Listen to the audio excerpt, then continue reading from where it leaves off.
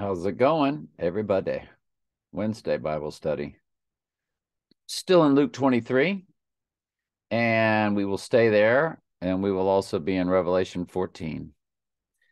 And saying, if thou be the king of the Jews, save thyself.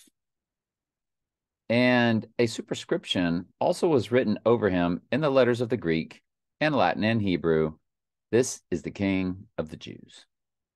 And one of the malefactors which were hanged railed on him, saying, if thou be the Christ, save thyself. But the other answering rebuked him, saying, does not thou fear God, seeing thou art in the same condemnation? And we indeed justly, for we receive the due reward of our deeds. But this man have done nothing amiss. And he said unto Jesus, Lord, remember me when thou comest into thy kingdom. That all just came into his heart.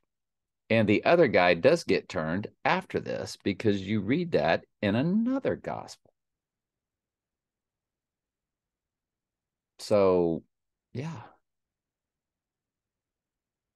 Jesus said unto him, verily I say unto thee, thou shalt thou be with me in paradise. And it was about the 6th hour, which is noon, and there was darkness all over the earth until the 9th hour, which is 3 p.m. And the sun was darkened, and the veil of the temple was rent in the midst. So the old covenant is now dead. And when Jesus had cried with a loud voice, he said, Father, into thy hands I commend my spirit. And having said thus, he gave up the ghost. And when the centurion saw what was done, he glorified God, saying, certainly this was a righteous man. And all the people that came together to that sight, beholding the things which were done, smote their breast and returned from whence they came, I'm assuming. Revelation 14 through 20.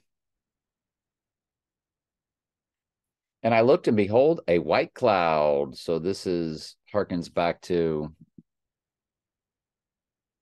Jesus said, I come in the clouds, Revelation 1:7. Revelation 1:7, King James Version, Bible Gateway.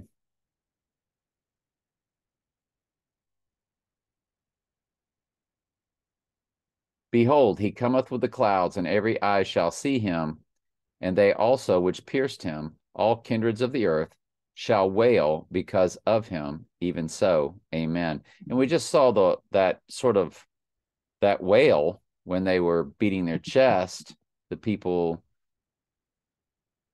beholding things which were done smote their breast in return. So let's where's the word I'm looking for? Shall wail. Yeah.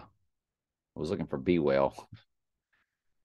Shall wail. So having on his head a golden crown, and in his hand a sharp sickle. And another angel came out of the temple, crying with a loud voice to him that sat on the cloud, which is why, the iPhone people or Apple, that bite out of the apple, that was their first logo, and the first Apple computer was $666. They call it the cloud because the ghost is in the machine. We've said that many times, haven't we? Thrust in thy sickle and reap, for the time has come for thee to reap, for the harvest of the earth is ripe. And he that sat on the cloud thrust in his sickle on the earth, and the earth was reaped. And another angel came out of the temple, which is in heaven, he also having a sharp sickle. And another angel came out of the altar, which had power over fire, and cried with a loud cry to him that had the sharp sickle, saying, thrust in thy sharp sickle and gather the clusters of the vine of the earth, for her grapes are fully ripe. Now that's God's wrath there. So God, Jesus, is removing his church. He's reaping them. And now the other angel Well, you're about to read, and the angel thrust in his sickle on the earth and gathered the vine of the earth and cast it into the great winepress of the wrath of God.